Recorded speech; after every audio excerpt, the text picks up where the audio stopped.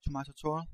I have installed Windows 10, and in Windows 10 Pro have the possibilities to install Hyper-V Manager.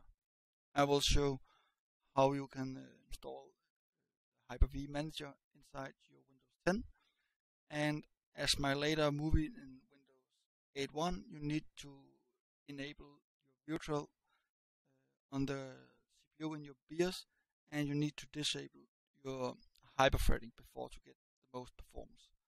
So now hit your Windows key and start searching to turn off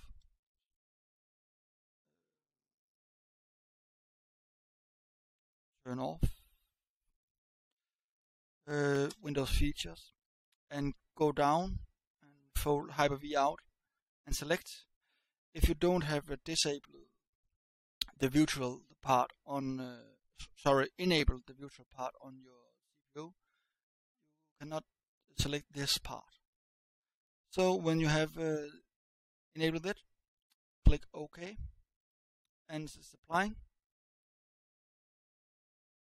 And now I need to restart. So thank you for watching my tutorial to install Hyper-V inside the Windows. Hope to see you next time. If you like it, you can like it below, and I hope you will subscribe my channel. Bye.